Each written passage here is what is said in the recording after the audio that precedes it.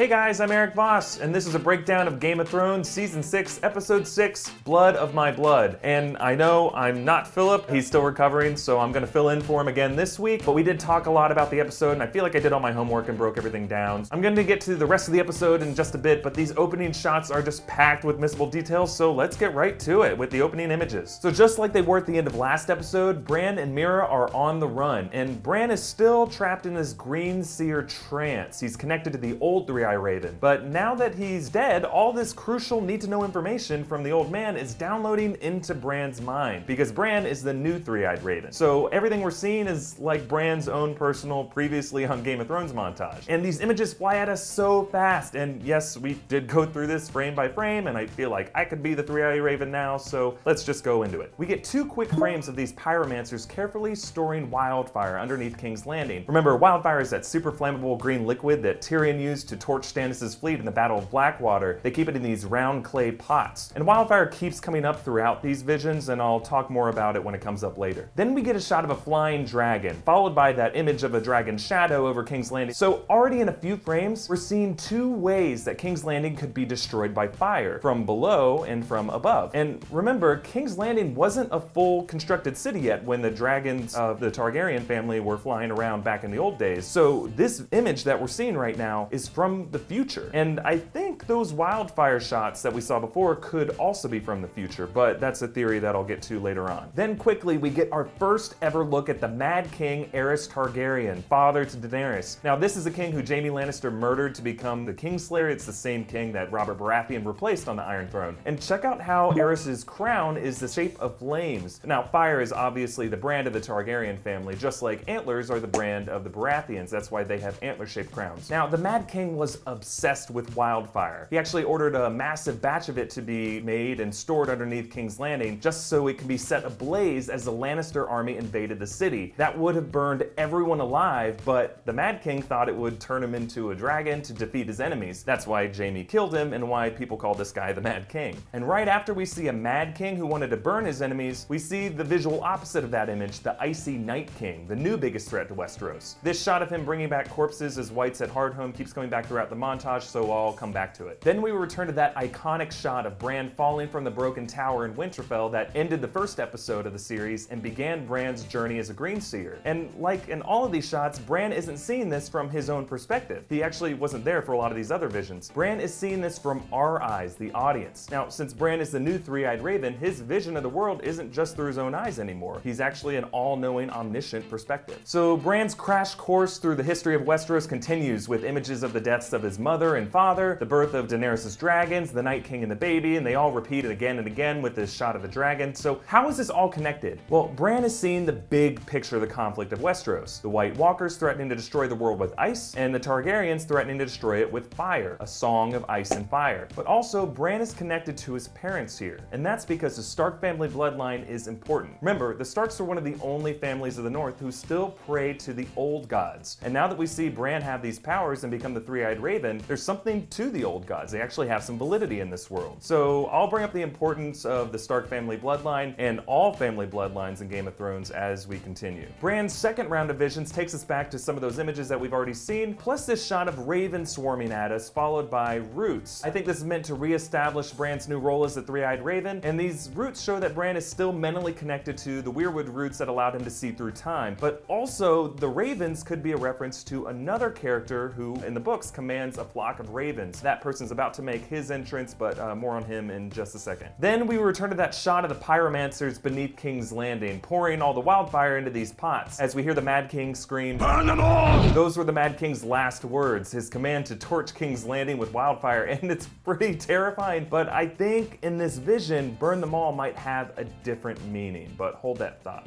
But first, why does Bran see the wildfire explode? The Mad King's order was never carried out, remember? Obviously the city's not a big pile of ash now. My first thought was that this is a hypothetical version of events, like if the Mad King did burn down King's Landing. But remember, last episode we talked about how Game of Thrones seems to be using a version of time travel with one timeline. There are no alternate possibilities. Everything happens. That's why I think these wildfire flames are from a future that we haven't seen yet. And this green explosion could just be part of another massive wildfire detonation like the one we saw at Blackwater. So Jaime murdering the Mad King on the Iron Throne is one of the most famous events of Game of Thrones, and it's awesome that we actually get to see it happen. We've seen Jaime talk about it in two critical scenes, once with Ned Stark in Season 1 when it was considered a traitorous move. You're a servant of justice. That you were avenging my father when you shoved your sword in Aerys Targaryen's back. Tell me, if I stabbed the Mad King in the belly instead of the back, would you admire me more? And then another time with Brienne back in Season 3 when Jaime emotionally defended his actions. Tell them all, he kept saying. Tell me if your precious Renly commanded you to kill your own father and stand by while thousands of men, women and children burned to life, would you have done it? Would you have kept your oath then? And now, seeing it objectively from Bran's eyes, we know both versions are kind of true in their own ways. That white cape that Jaime wears means he's a king's guard. He's sworn to protect the Mad King, not kill him. But it's also clear that Jaime is saving thousands of lives by killing this madman. Then Bran returns to the Tower of Joy, and we hear Ned ask, "Where's my sister?" And right after this shot, we get a hand covered in blood. That's probably Ned's hand. The sleeve matches up with the armor he was wearing in the Tower of Joy. But who is this other person? Now, the other hand looks female, making this most likely Lyanna Stark, but check out that massive cut wound. Now, the theory with Lyanna Stark suggests that she died by giving birth to the baby Jon Snow, but this wound complicates that story. But regardless, it's clear that the Stark family bloodline plays an important role in all of Bran's visions. So we see more of this Kingslayer sequence with Jaime double tapping the Mad King. He told Brienne that he was worried that the king would actually come back as a dragon. I don't think he expected to die. He reborn as a dragon, turn his enemies to ash. They slit his throat to make sure that didn't happen. Intercut with the Kingslayer killing the king and sitting on the Iron Throne in that classic image Ned Stark arrived to, we see another king getting betrayed and stabbed, the King in the North, Robb Stark. So along with Bran's father and his mother's death, as well as his Aunt Lyanna, maybe, seeing his brother's death is another moment where the Stark family bloodline is coming back. These visions are bringing together all of the Starks and all of their blood getting spilled. And through all these images, the Mad King saying, "Burn them all!" continues to echo throughout, like a chorus. And notice how it plays over these shots of the Children of the Forest creating the first White Walker, who we now know is the same actor who plays the Night King, and this shot of Jon Snow fighting the White Walker at Hardhome. But what does Burn Them All have to do with these images? Just like Hold the Door had a double meaning in Bran's vision last episode, I think Bran could be hearing Burn Them All as a solution to deal with the White Walkers. Now, I know that normal fire only destroys whites and White Walkers appear to be immune to it, but what about wildfire? And what about the fire from a dragon, which Bran keeps seeing in these visions too? If dragon glass can create and destroy White Walkers, maybe burning them all with wildfire or dragonfire could be the key to destroying them for good. Now, this next shot happens so fast you might have missed it. There's a pair of shadows on the wall, probably belonging to Jaime and the Mad King, but look at these shapes. It might just be me, but the Mad King's shadow kind of looks like a dragon here. Now, obviously, we're pretty sure the Mad King didn't have any real dragon power, but he scared Jaime enough to make him think that he could have. Just like Varys' riddle that we brought up a few episodes back. Power resides where men believe it resides. It's a trick, a shadow on the wall. Power in Game of Thrones is all about who casts the biggest shadow on the wall. And the Mad King, as crazy as he was, cast a pretty spooky shadow. The final shots of Bran's vision really tie together the Mad King with the White Walkers. You can even see the swords of the Iron Throne that the Mad King is sitting on, matching up visually with the spikes of the Hardhome gates as they collapse. So these White Walkers are a huge threat to Westeros. But it's like these visions are saying, "Burn them all!" And as the Mad King knew all along, one way to deal with them, and perhaps the only way to deal with them, is to burn them all, which we hear one last time faintly as the Night King grabs Bran. Whew, okay, fine, I am done with these. Let's move on and burn them all. So that mark from the Night King is probably why Bran says to Mira the moment he wakes up, They found us. So that mark really is a permanent curse. Wherever Bran goes, Whites and White Walkers will be close behind. But we get this amazing rescue sequence from a character we predicted might show up this episode, Cold Hands. Well, kind of. He rides a horse instead of an elk, and he uses this flaming mace to take out the Whites. That's probably the most effective weapon we've seen used against them. But notice the blackened tips of his fingers. Yep, that is definitely Cold Hands. But also look at his eyes. This episode saves the reveal for later, later, but you can already tell that is Benjen Stark. So even though George R.R. Martin denied the Cold Hands Benjen theory in the notes and the margins, this show is moving forward with it. So now moving on, we get this great tonal shift from Cold Hands' horse escaping a cold winter nightmare to this other horse galloping into a green summer paradise. This is the Tarly family home of Hornhill. Hornhill is located in the Reach that's southwest of King's Landing, and just like Gilly, we've never seen this region in the show before. All of these new colors are mind-blowing for Gilly, and she gazes out the coach window just like the ship porthole back in episode 3. And I love how Sam just lists off tree names. It kind of sounds like Bubba talking about shrimp in Forrest Gump. Maple, elm, beech, poplar. Shrimp kebabs, shrimp Creole, lemon shrimp, coconut shrimp. And I know it's kind of dumb and it might just be the Forrest Gump connection I noticed, but Sam has a lot in common with Forrest Gump. He's obviously a lot smarter, but he is also an unlikely hero and a surprisingly good father who makes it a lot farther than anyone expected. And his love for Gilly feels a lot like Forrest's love for his love, Jenny. Forrest isn't an ideal man, but he's loyal and dependable, just like Sam is. Notice how Sam tells Gilly that summer's gone. And of course, now that summer's over, you'll start seeing the autumn colours coming in. That could be a reference to Summer, Bran's direwolf, dying in the last episode. So even though these two have arrived in a warm, summery place, winter is still coming, and the protections of summer won't last much longer. So the story that Sam plans to lie to his family with is that the little Sam is his bastard son. But it's interesting that that is the same story that, according to the theory, Ned Stark told to protect the baby Jon Snow. And considering how Jon Snow's mother ended up, it makes me a little worried for Gilly. I hope she doesn't die. Wait a minute, didn't Jenny from Forrest Gump also die at the end of the movie? Okay, I need to stop thinking about Gilly dying. It's depressing me. Moving on, we meet Sam's mother, Lady Melissa Tarly, and his sister Tala, and it's kind of a relief how warm and welcoming the mother is, considering most of the other noble ladies that we've met on the show end up being cold or insane. And the fact that Sam's father, Lord Randall Tarly, and his little brother Dickon aren't there to greet him is a major slight. Melissa says they're off hunting, which is the sigil of the House Tarly, a red huntsman on a field of green. And speaking of mothers, we move on to the Sept of Baelor, where we see Tommen lighting a candle at the foot of the Mother statue. That's the god of mercy. The Mother's mercy is what allows for these walks of atonement for repentant sinners like Margaery and Cersei. Mother's mercy was actually the name of the last season finale when Cersei did her walk of shame. Mercy will come up in relation to Cersei later on this episode. But notice how when Cersei gets mentioned, we cut to this perspective shot from the Mother statue's eye line. Tommen is literally in the eyes of the Seven right now, and he fears that all of his actions are being watched. No other king that we've seen on Game of Thrones has feared and respected the gods this much. So it foreshadows what's going to happen later with Tommen and the High Sparrow. And all of this is because the High Sparrow is a master manipulator who has Tommen wrapped around his finger. Check out how he scolds Tommen for raising his voice at him just with the harsh look. Of course I'm afraid for her.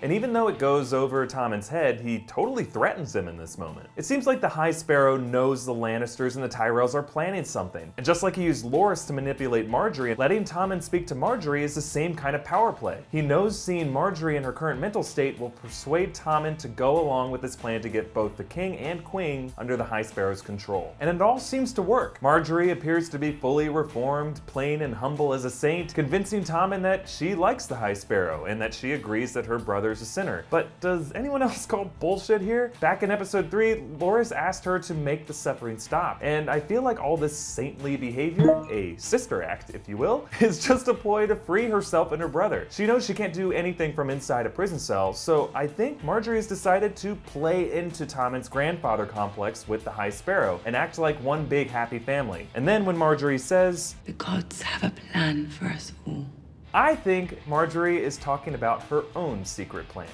Moving on. Back in Hornhill, I love this "she's all that" reveal with Gilly dressed up for dinner. She even stumbles a bit, but this whole scene plays out like another comedy, Guess Who's Coming to Dinner, with Gilly as a fish out of water in the noble Tarly household. Now, Lord Randall Tarly is Sam's asshole dad. Remember, he forced Sam to renounce his title and join the Night's Watch, or he would kill him. So if you had a dad who just made you play sports that you hated, you could have had this Father of the Year. Lord Tarly is also a proud warrior. He actually forced Robert Baratheon to retreat during the Battle of Ashford and Robert's rebellion, but Robert went on to win the war anyway and rule him, and I think by spending all of his time deer hunting and using these deer antlers to prop up the Valyrian steel sword Heartsbane, it's like Lord Tarly uses hunting stags as a way to make up for the Baratheon stag he let get away. Sam's relationship with his father reminds me of Tyrion's relationship with his father, Tywin Lannister. Both fathers are old, proud lords who don't respect how smart their sons are, judging them for their less than ideal bodies and disowning them. Both sons are also pushed to the point of betraying their old men. Tyrion killed Tywin, and Sam does the next best thing. He steals Randall's precious sword like it's an autographed baseball bat. So what does this mean that Sam has Heartsbane now? This is actually kind of a smart move for Sam. Lord Tarly is probably too proud to admit that his doughy outcast son stole his precious ancient family sword, so he really can't send anyone after him. And Valyrian steel is better off in Sam's hands than Dickon's anyway. Sam has killed a White Walker before, and Dickon doesn't even think they exist, and come on, his name is Dickon. So I don't know if we're gonna see Sam in the Citadel in Old Town after all. It seems like the show has different plans for his journey, because giving an underestimated loser a great sword is kind of a classic step in the story arc for a great warrior. So we move on from one Valyrian steel sword to a prop version of another famous Valyrian steel sword, Lion's Tooth, Joffrey's sword, cutting through the purple wedding cake wielded by that kid with the genital wart problem. Now, like her brother Bran at the top of this episode, Arya is also witnessing historical events that she wasn't there for. And while she watched with sadness last episode as the crowd laughed at her father's execution, this time it's the opposite. She's cracking up. And again, Arya is totally out of touch with the mainstream view of history. But Arya's smile fades as she connects with the grief Lady Crane shows on stage. After Arya lost her father, she's gone from victim to vengeful killer, but she hasn't really shown any real empathy until now. It's interesting that after years of seeing brutal violence firsthand, it takes an act of theater to change Arya's heart. So like Bran, it's only when Arya steps back from the drama and looks at the big picture that she can understand what it all really means. When Arya sneaks backstage to poison Lady Crane's rum, check out this shot of her with the Iron Throne prop framing her in the background and the wooden Ned Stark head in the foreground. Now, last episode we said that this play was a test for Arya to see if she could put aside her Stark family ties and carry out the mission without question. But the bloodline is strong, and her father's sense of justice is still inside her. Now, whoever sits on the Iron Throne decides for themselves who lives and who dies, and just like her father did when he sat on the Iron Throne as Hand of the King, Arya is now feeling empowered to decide what is just. Mission be damned. Arya's unexpected conversation with Lady Crane reveals how similar their stories are. Both of them left home at a young age, never looking back, to join a group who wear false identities. Arya with the Faceless Men, and Lady Crane with these stage actors. And when Arya describes how she would change the narrative of history, we see that she's still hung up over having someone she loved taken from her. Vengeance is still in her heart. But notice how right in this moment, Lady Crane asks what Arya's name is, and this is just like the test Jack and Hagar gave her. The correct answer is, a girl has no name. But this time, Arya gets the test, and she has a new answer. Mercy. Arya has already made up her mind. The first thing on her mind isn't loyalty to the Faceless Men, it's having mercy on a person she thinks is being unjustly targeted. Then Arya's immediate next line? My father's waiting for me. She's talking about her real father, Ned Stark, and the Stark bloodline that she's now returning to. So naturally, Arya retrieves her sword Needle, proving that inside she was a Stark all along. And for the first time ever, we see Jack and Hagar peel off a dead man's face to make a mask. And that's one step of the process that always eluded Arya. We never got to see it. And this is kind of an unmasking for the Faceless Men too. Now we know all their secrets and they aren't so mysterious anymore, so they've lost some of their appeal. Arya is ready to leave them behind, and so are we. And this shot of Arya in this vast dark place is interesting. We don't know where this is because obviously Arya can't return to the House of Black and White now, but she's surrounded by darkness. Remember, Arya began the season blind, terrified of the darkness, but now by blowing out the candle, she embraces the darkness, no longer fearful of being on her own in a dark world. Moving on to King's Landing, where Cersei and Jaime's plan to use the Tyrell army to take out the Faith Militant is underway. There was a moment during Mace Tyrell's over-the-top speech that strikes a chord with Jaime.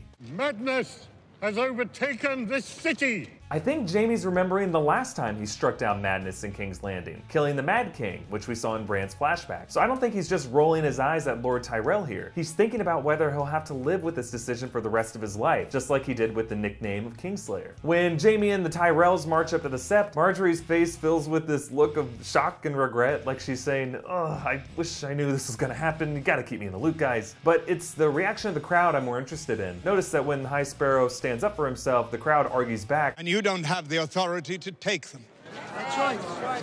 The people of King's Landing are totally on the High Sparrow's side now. Like Arya in the theater audience, the Lannisters and the Tyrells are outnumbered by the masses who see the world totally different than they do. And after all of his little manipulations, the High Sparrow reveals his ace in the hole, a holy alliance between Tommen and the High Sparrow. Check out those new shields on the Kingsguard. That's a crown overlaid on a 7-pointed star, revealing that they're all under the High Sparrow's control now. Tommen even repeats the High Sparrow's words like a parrot. The crown, and the faith and the faith are the twin pillars of the world. are the twin pillars upon which the world rests. But what's interesting here is that by backing down and saying Margaery doesn't have to do her walk of atonement, the High Sparrow reveals his true nature. He compromises on his religious ideals because being faithful and pure and serving the gods isn't really his endgame. Power is his endgame. He's just a con man, just like every other power player on this show. Moving on. So Jaime angrily strips off his armor as his son demotes him from Lord Commander of the King's Guard, and this is a direct parallel to the guy he replaced, former Lord Commander Sir Barristan Selmy, who stripped off his cape back in Season 1. I shall die unliked. Now, obviously this is a huge dishonor for Jaime, but it could be a blessing in disguise. Just like Sir Barristan, Jaime's more of himself when he's a knight out in the world, rather than this glorified bodyguard stuck in King's Landing. Moving on to the twins, where we revisit Walder Frey for the first time since Season 3, in the same hall where the Red Wedding went down. With the return of Brynden Blackfish and Edmure Tully, those loose Tully threads are indeed getting tied up. Also, Frey assuming that the Blackfish will surrender when he sees his nephew and the knife that killed Catelyn and Robb is another example of the strength of family bloodlines. Of course, it's a false assumption by Walder Frey. Blackfish never really liked Edmure. Sorry, Edmure, everyone hates you. Moving on. The fact that Jaime's headed to Riverrun to help the Freys means that we might see a reunion between Jaime and Brienne, who's headed to the same place. So just imagine, a love triangle between Jaime Lannister, Brienne of Tarth, and Tormund Giantsbane. I thought that only existed in my fanfiction. Jaime also mentions Bran in this scene, so hopefully we'll finally see him this season too. But let's talk about Cersei in this scene. Even though her plan to take down the Faith Militant blew up in her face, and her lover brother has been sent away from the city, she doesn't seem at all angry. Why is that? It can't just be the fact that she has the mountain in her corner for this upcoming trial by combat. Notice how she strokes Joffrey's ring like a Bond villain petting his evil cat, and then this ring shows up again right in the center frame as she makes out with Jaime. This feels like a victory moment, like she has another trick up her sleeve, and I wonder what it could be. So earlier I mentioned that I had a theory about those wildfire images in Bran's vision, and Cersei is at the center of it. Cersei is almost obsessed with wildfire as the Mad King was. She ordered the pyromancers to create the stuff like crazy, adding to Aerys' already huge stockpile, and at several points in the books, George R. R. Martin actually uses the word wildfire to describe Cersei's eyes and devilish smile. And let's not forget, Cersei hates King's Landing. She hates the commoners, she hates the Tyrells, she hates the Faith, she hates most of her living relatives, she hates Edmure, because everyone hates Edmure.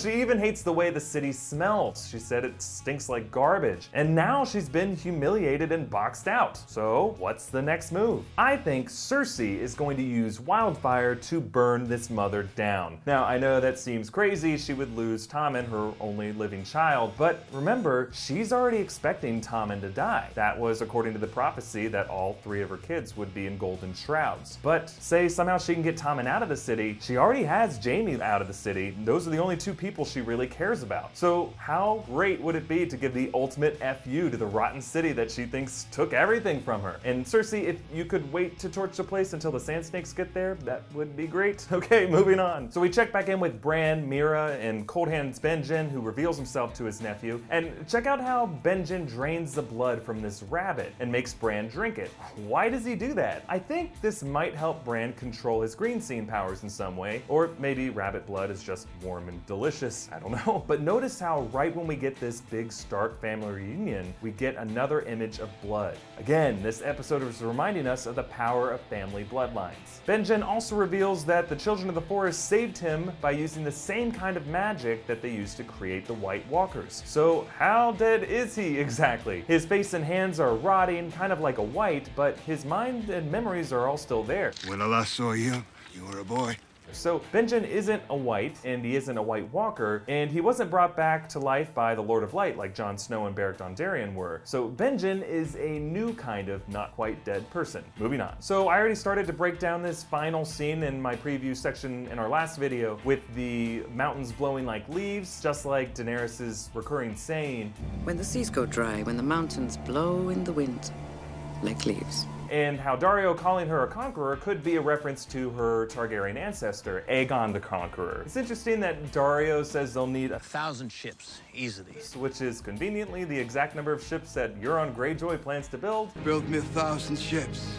They really are a match made in heaven, those two. The closing images show the amazing image of Daenerys straddling Drogon, who's bigger than ever, and I guess Daenerys just left her horse somewhere, and Daenerys rallies the Dothraki with this impassioned speech. All this imagery connects back to Bran's vision in the opening images in two ways. One, this shot of a flying dragon shadow as it flies overhead matches the shot of King's Landing. And also, these close-ups of the two holes in Drogon's mouth are probably where the fire comes out. Remember, dragon fire could be the primary weapon against the White Walkers, and it might be what Bran uses to, in the words of Daenerys' father, burn them all. This episode is titled Blood of My Blood, which is a Dothraki term of endearment. Akal uses it for his blood riders, and Jorah Mormont says it to Daenerys as she comes back through the flames in season 1. Blood of my blood. Blood of my blood means family. The idea of strength and family, blood being thicker than water, flows through this episode like real blood through a bloodstream. The Starks found power in their family's bloodline, Bran through his Uncle Benjen, the visions of his dead family members, and Arya through the memory of her father. After reuniting with his family, Sam's Tarly power lives on through his ancestral sword, Heartsbane. Margaery, I'm pretty sure, remains true to her Tyrell family ties, but Tommen has clearly betrayed his Lannister family, and I think his days might be numbered because of it. But Daenerys' bloodline comes out on top this episode. Even though the opening shots showed the death of the Targaryen dynasty on the Iron Throne with the death of the Mad King, Daenerys uses her family ties to rise to a more powerful conqueror than the Mad King ever was, reuniting the two sides of her family into one powerful force, her new Dothraki blood riders, and the beloved dragon that she brought into the world, the blood of her blood.